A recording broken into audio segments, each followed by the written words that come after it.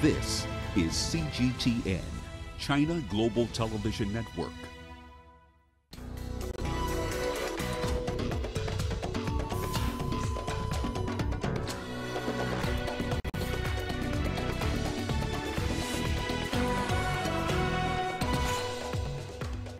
Over in Zimbabwe, COVID-19-induced lockdowns have led to a dry spell within the country's sports sector. Travel is restricted and tournaments are minimal. However, a local group of martial arts enthusiasts is targeting a return to normalcy by returning to competition virtually.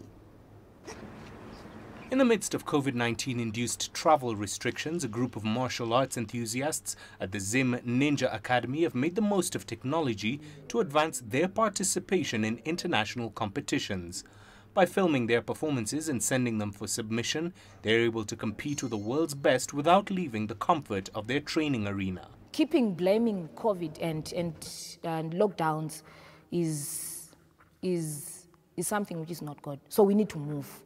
We need to adapt to what's going on. So I think other karate members out there should just try and adapt, not to wait and see where COVID will end. The martial arts practitioners have taken part in 3 virtual international tournaments since the start of the year, picking up several accolades in the process. This has been a major cause for optimism for these Zimbabwean sportsmen and women. I have this belief in my mind that there will come a time when we will be called to other countries just to go and represent the nation.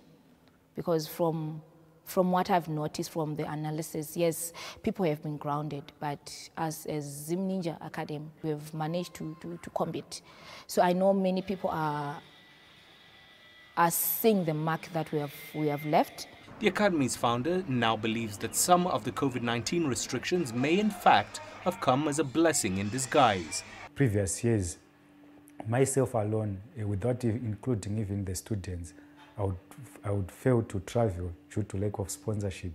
But now, even my students managed to compete because we're just sending our videos and they will be judged by various qualified international judges around the world. So it was quite an advantage for us, and this platform actually helped us to showcase our talents to the rest of the world. Mahemutua, CGTN.